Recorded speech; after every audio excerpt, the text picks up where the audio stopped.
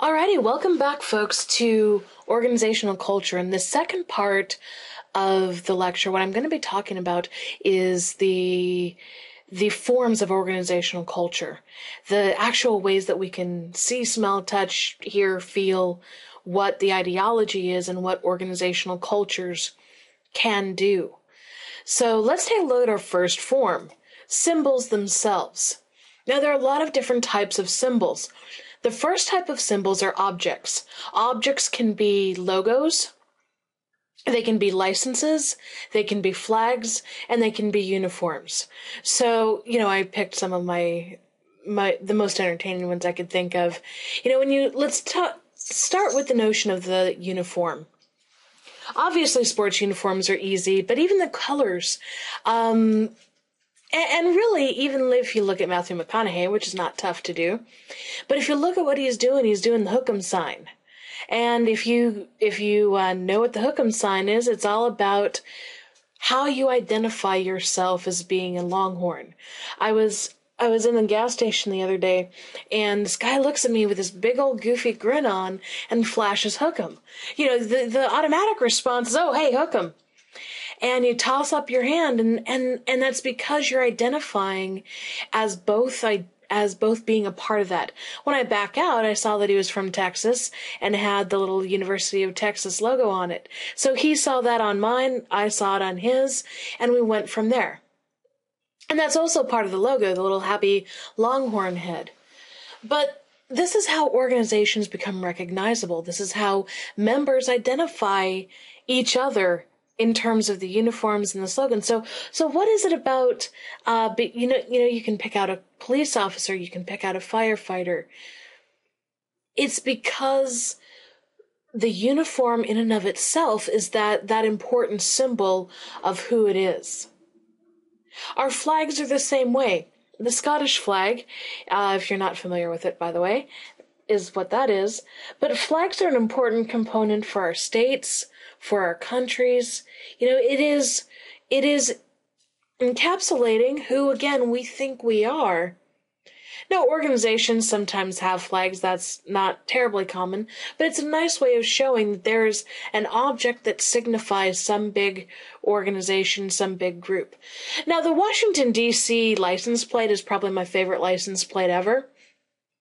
But licenses or certifications are another symbol of something. If you have a driver's license, it is the signification that you are trusted with a motor vehicle. In our organizations, we have licenses and certifications that we're authorized to do X, Y, and Z, and we carry this membership card around with us, or we provide our our documentation. That's what we're talking about with licenses, that they're symbolic of our work. They're symbolic of who we are at some other level. And then from the organizational level, the most common type of symbol is the brand or the logo.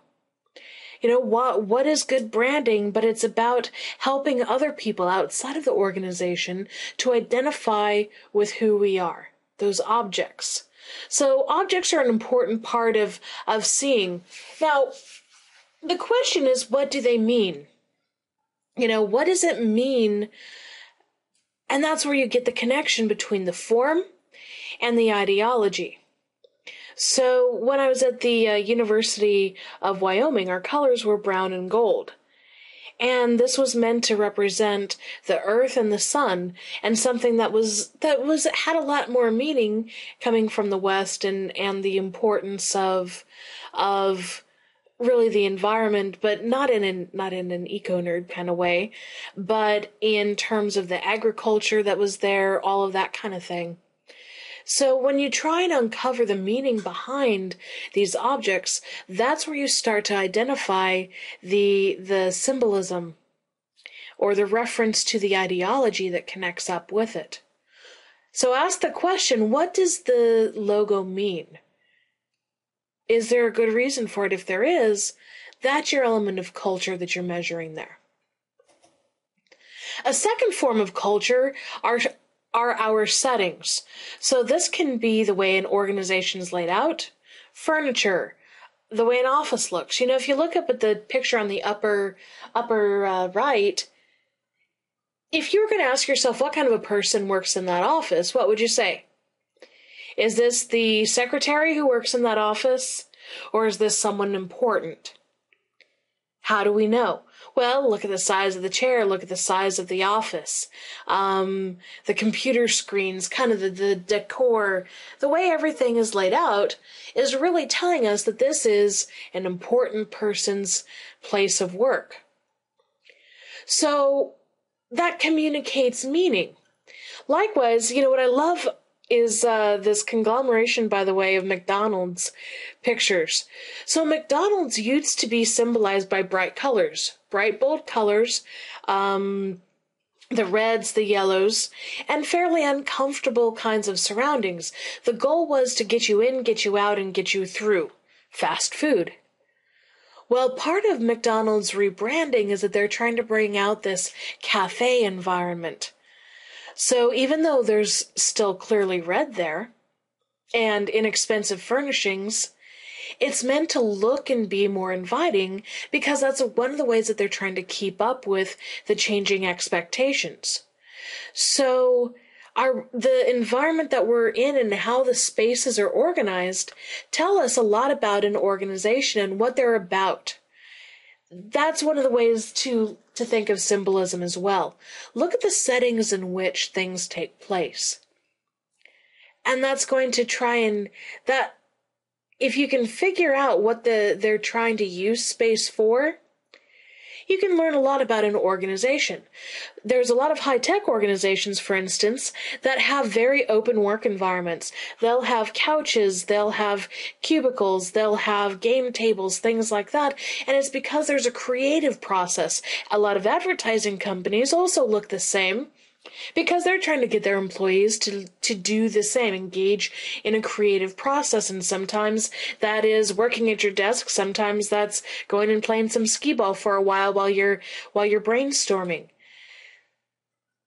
Figuring out the character of an organization is very much about looking at its surroundings, those settings. A third type of symbol are the performers themselves. So Colonel Sanders is not just kind of the figurehead that was picked for Kentucky Fried Chicken, but he has really become the emblem of the company. So the same way that Dave Thomas has become the emblem of Wendy's, even after he sold it, he was still the person on their commercials until he passed away.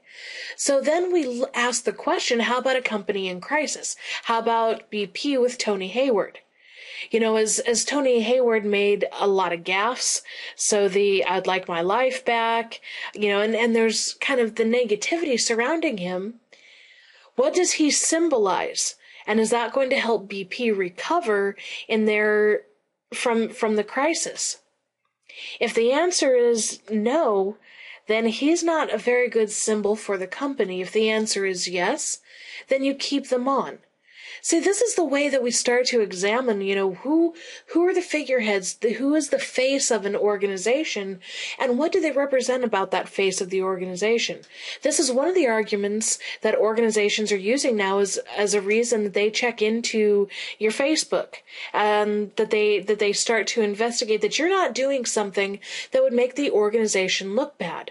Because in kind of a modern world where there are a lot of paracrises, as Combs would argue, that we have a situation that any person can become both an asset and a liability to an organization at any given point in time. And it's because what organizations have found over time is that their performers, no matter whether they're leaders or whether they're just members of the organization, represent them and their interests, and they're very concerned with what it is that they're representing. Now, we transition from the symbols to the actual ways that we communicate in an organization. Now, there are a lot of instances of jargon or slang. Every industry, every profession has its own set of jargon that it tends to use. You know, I say org com, and someone outside of organizational communication, that isn't terribly meaningful. Hell, if I say organizational communication to someone outside of the field of communication, people are like, what's that? And so then I have to explain public relations or human relations, depending on how I want to define that. So jargon and slang is about how an organization communicates internally. You know, if you're in the military, it's like the alphabet soup, the AVP, TI, blah, blah, blah, 18 letters of forms. You know, the first year that I was at the Air Force Academy, it was pretty much alphabet soup. But all organizations have some kind of jargon or slang. It's really a way of separating people internally, people who belong, from people who aren't. You know, so some funny examples of jargon and slang in the broader culture. The new thing of fail. That fail is sort of that new kind of, what is that? That's a total fail, man. It's communicating that you just haven't done well, but it's such a weird way of saying it. Pish, for anyone who knows a Scottish person, pish is an all-purpose phrase or word. It's not a phrase, good lord. An all-purpose word. Pish could mean total crap, which is a common usage. It could mean that you got pished, which was you were drunk. It could also mean urination. The Scottish are weird. And I say this as someone who's married to a Scotsman. But all depending on the context. So you figure out one definition, but because it's slang, it has a bunch more. You know, we certainly have a lot of those in American English as well. You know, top shelf, idioms, all of those kinds of things. These are examples of jargon and slang that you use when you're a member of a culture, and that make perfect sense. Outsiders, though, are really easy to identify and determine because they don't use the jargon or the slang right. That's the hardest thing about coming into any new culture, is using that jargon and slang effectively.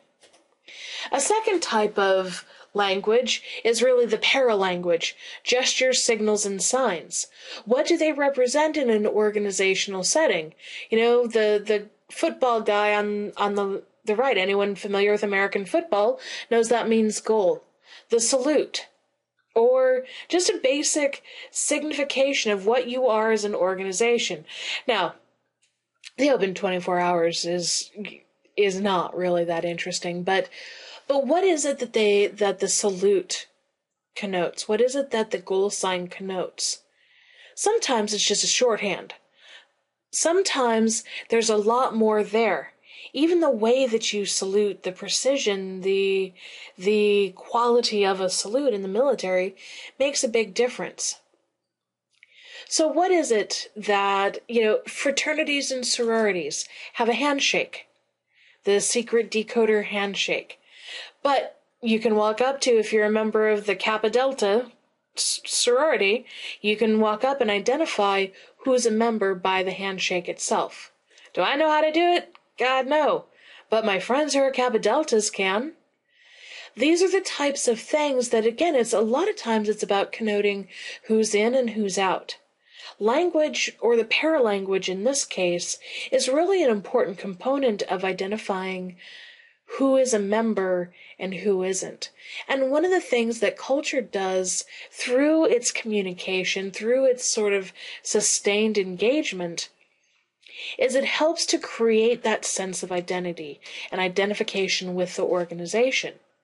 So it's not only something that reveals some kind of underlying value, respect, or accomplishment, or a function of the organization, but it also helps to separate those who belong from those who don't.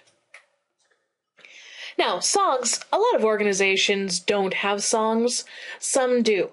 Since I was in a Texas mood today, apparently, but really what it is trying to put together what it means to be in an organization. So songs tend to be reserved for groups that have a strong level of identification. My college debate team had a song. We butchered I Will Survive and made it about debate. And so, some 15, 16 years later, I still know it. And this is the type of thing. It's because it was fun. We would sing it. We wrote it for a bizarre competition, but it stuck. And all of the members of that particular team that I still am in contact with, the ones who wrote it that year, we all still remember the thing. Even if we don't all remember all of it, we have enough of it that it matters, because that was part of who we were. So that's why national anthems matter to people. That's why fight songs in college, that's what music does. Certainly as we develop beyond sort of an oral tradition and oral culture, we don't have as much of a place for songs, but this used to be one of the major modes of transmitting culture from the older generations to the younger generations, was that you learned the songs of your culture. Now, if you look at sporting culture in, say, Great Britain, with soccer, or proper football as it should be called, the fans who go to the games, they all know the songs, they all sing the same songs. You have 15, 20,000 people all singing the same song, and that is passed down and is part of a strong identification.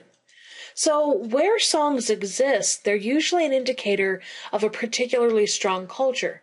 So they not only communicate the ideology, but again, it's about identification.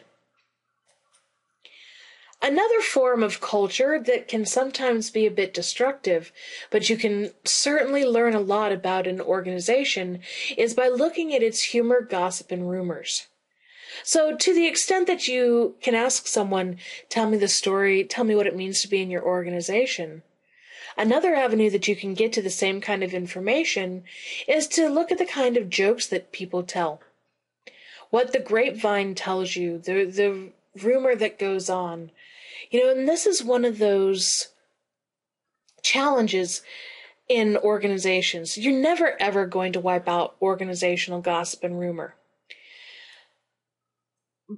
But whether this is about personalities or about kind of the bigger picture of the organization matters a lot. There are a lot of times when organizations internally have to confront and deal with a bunch of rumors going around in order to either confirm or deny them, because the rumors themselves can be damaging. Yet, strategically, rumors and gossip can be a really effective way to get information about potential policy changes before they're put in place. So you can send opinion leaders out with some information. What would it be if we blah, blah, blah? And those opinion leaders say, hey, you know what I heard? And you can actually get good information. If you really want to know what's what in an organization, you pay attention to the gossip and to the rumors going around internally.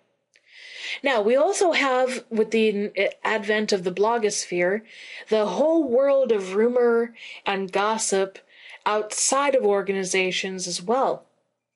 So this creates a unique challenge for organizations, because it's not only internally that they're managing and dealing with issues of humor, gossip, and rumor, but they're also having to contend with a whole new world of it on the outside. So the language and how people refer to their organization and what people joke about and what people talk about on their happy hours, that makes a lot of difference in terms of understanding what it really means to work and be in an organization.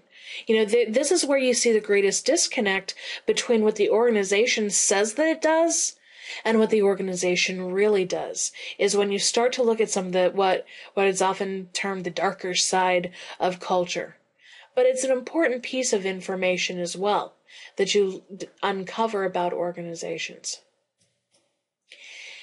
And then there are metaphors. What is it that the organization stands for?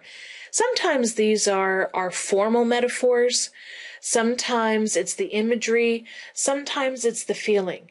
So do you work in an organization where you actually feel like a family? That's an important question to ask. This is something that the Cheney et al. Book addressed in the very first chapter that we read. So what does it mean to be in our organization? Well, this is something that's really valuable and definitely a form of culture. If you understand what it is that an organization tries to be, what are its operational metaphors, and then also what are the metaphors that people who actually work there use for it? Externally, what does the organization represent to people outside of the organization? So there's a lot of really nice work that can be done in understanding organizations and what they mean and their cultures in terms of metaphorical analysis. So have they lived up to their hopes, their desires? Are they what they say they are? Well, one of the reasons that there's a disconnection with a lot of organizations is that the metaphor that people want to apply to it may not work anymore. So this is another important feature of understanding organizational culture. And then the final component of language are slogans and proverbs. Now, like I mentioned in the first half about the Think Different logo from Apple, you ask the question when you look at a slogan or a logo, is this telling me some truth about the organization? Is this something that the organization is really about? Is it about being innovative in the case of Apple? Is it about producing the best quality razor and, having David Beckham as your face man for it? Is it about getting access to all of the things that you want at an inexpensive price? To what extent does this really reflect what the organization's about? Well, you have to look internally. But slogans and proverbs are used both internally and externally as a way of pitching what it means to be in the organization. So when you ask the question, okay, what does Think Different? What is that about? It's about innovation. Is innovation a fair way to describe Apple? That's certainly a meaningful conversation to have and a meaningful question to ask. And that's connecting directly to their ideology. So these are the ways that language can connect to the ideology in pretty direct and pretty kind of easy to understand ways. But we also have a third form of culture, narratives. Now, think of the narrative just as the stories that organizations tell, but there are a few different kinds of narratives. The first are the stories and the legends. How does an organization tell the story of itself? One of the things that we coded in our project was framing the organization. This is in a lot of ways what the organization's doing. It's telling the story of itself in a particular circumstance. So what you find is that organizations with a strong culture are able to control the story a lot more effectively. They are able to get everyone to buy into the particular stories in their organizations. Now, as a management tool, this is great. If you have a common set of stories that people actually tell and they repeat over and over, and it's the ones that reflect well on the organization, then you have a nice level of connection between your organizational ideology and what people actually think about. That may not always be the case. There are legends in every organization, and a lot of times they're negative exemplars too. But that can also be instructive. What shouldn't you do in an organization? Here's the quality of a narrative that means that it has a lot of social control. It tells a story in a way that is indisputable. If someone says, well, did that really happen? The response is, hey, that's the story I heard. And so it allows organizations to indirectly communicate norms, rules, and consequences in ways that they couldn't otherwise do effectively. Yeah, you all can read a syllabus, but talk to someone who's taken the class before if you really want to understand what the class is about. The same way, when you enter a new organization, talk to people who've already been there. Listen to the battle stories, and you figure out what the organization's about pretty quickly. So that's really the function of Stories and Legend. It's not just about what we put out there for the public to see. It's about constructing what it means to be in an organization. You can find out a lot if people who interview well are able to figure out whether they would fit in an organization by getting, potential colleagues and potential bosses to tell them a couple of stories about the organization. If you pay attention to the story, you're going to get a lot more truth than the sales pitch on an interview. But that's a really important component of it. Now, there's not just these kind of basic who we are, what we're about, but there's other kinds of narratives as well. One is a saga.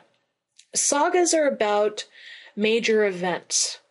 When I did I did a consulting project with Applied Materials where we were putting together an event for people from the Austin office, the California office, and then their international offices, including the UK, Germany, Israel, Taiwan, China, and Japan. And this was not long after the Sarbanes-Oxley Act was put in place, which was the accounting legislation that made organizations, especially publicly traded ones, follow a whole new set of rules in response to the Enron situation. Well, as the accounting was bringing all of its people on board, what they had discovered a few years back when they were doing their first reviews to be compliant with this new legislation internally before they went to the rest of the company was that they had a woman who had been siphoning off little bits of money here and there, but because they didn't have the kind of accountability systems that the new legislation required, the company in the accounting division had actually lost hundreds of thousands of dollars over the period of 5 or 6 years because they didn't have the checks in place. So this was a way, and what was great about this story was that I was told about it within the first day that I was working with them. And then as they talked to other people, our guests from the other Applied Materials locations, they told this story as a way of not just saying that, we are going to comply with the legislation because we have to, but as a way of saying that we want to comply with this legislation because as we were adopting and beginning to put the technology into place to be compliant, here's what we found. So it was the story of the recovery and the explanation of an episode that helps to put in place changes. So a lot of times you see sagas come after major organizational changes or major organizational crises. And then the third type of narrative is the myth. Myths are great. Myths are often about how the organization was formed. Whose story gets told matters a lot with myths. These are great because you start to really get a sense at who controls the information. So the Facebook, the movie, what's interesting about the movie, if you've seen it, is that it tells really 3 different stories and sort of lets you come to your own conclusion about what really happened with how Facebook was formed and a lot of other things. But the people who tell those stories have their own version of it, and that's what gets told in the movie. And that's what's interesting about it, is that the creation of the company or the organization is very much told from the perspective of the winner, right? This is what we've come to understand about history, that history is typically told from the perspective of the conqueror. So in the latter part of the 20th century, we saw a lot of history revised and added to by adding in voices that we had never heard before. Well, an organizational myth is a way of explaining how the organization came to light. There's usually tales of heroism in there and wonderful rich detail about how they struggled and how they came to be. Myths like a creation myth, like Greek stories of Greek gods and goddesses, myths are great. Again, they're indisputable truths, but they reveal to you what is valuable to that culture, to the people at that time. So narratives, language, and symbols really are about identifying and connecting the organization with its values. But one of the easiest manifestations of what an organization really values is in the final form, practices. And there are a number of practices that come to be in organizations, sometimes on purpose, by design, and sometimes by accident. So one of the types of practices are the rituals and the taboos. What do we do and what don't we do? So Ryanair, let me tell you what Ryanair. This is an Irish discount airline that operates in Europe. I had the chance to fly on Ryanair this summer, and we made our landing on the first leg that I flew with them, and I get the off to the races thing. Scared the hell out of me because it was this moment of we're landing and then this very loud music comes on. But this is a ritual that they do every time they land on time. They play this little cheering weirdness, and people laugh. People who are used to it just laugh. That's what's interesting about it, is that you come to expect this kind of thing. What do you do every morning when you get to work? What does your boss do every morning when they get to work? Those are the types of things that are interesting. Now, the other side of the ritual are the things we actively avoid, or the taboos in the organization, the elephant in the room, to not so subtly explain the metaphor. What don't you talk about?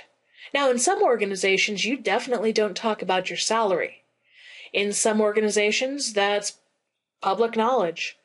So what is it that you are allowed to do, that you do every day by mandate or just by practice, and what is it that you don't do? Really two sides to the same coin, but an important component of who organizations think that they are and what organizations want to be. A second type of practice are the rites and ceremonies involved with organizations. So the terrible haircut on Tim Tebow, is that his first name? Anyhow, Tebow from the Denver Broncos. That's an initiation rite. They had a bunch of young players come in this year, and they got terrible monk haircuts. These are the types of things that, when done in good fun, it's a part of saying, hi, you're a member now. So there are rites and ceremonies that mark a lot of different occasions in organizations. Some organizations have a lot more of these kinds of ceremonies than others, but it's a way of marking things that are important, either formally or informally. So we have the rite of initiation with Tebow, and then we have an ending rite, a graduation or a commencement speech with Jon Stewart. So you'll find that organizations, the degree to which they routinize rites and ceremonies, that they're a part of what goes on absolutely every time, tells you about what kind of an organization and what kinds of things are important to them. Most organizations have a way of of subtly messing with the new guy. A little bit of hazing that's involved. Done in good fun, it's not a big deal. The question is, what does that communicate about the organization? Is it something that's done in fun, or is it something that gets a little bit dodgy? So these are the types of things when you look at what goes on in an organization. You break it down in terms of the symbols that you can find, the language that's used, the stories that are told, and the practices, and you actually end up with a very nice picture of what an organization is. So then you do some digging to figure out what does this all mean, and that points you back to the substance or to the ideologies involved. This is where Trice and Beyer argued, you start to really uncover the truth about an organization. They weren't big into just believing what the organization said about itself. They wanted to look a little deeper. If you really want to find out what an organization values, what it believes, who they are, look for the forms. All right. Have a good one, folks. Talk to you next week.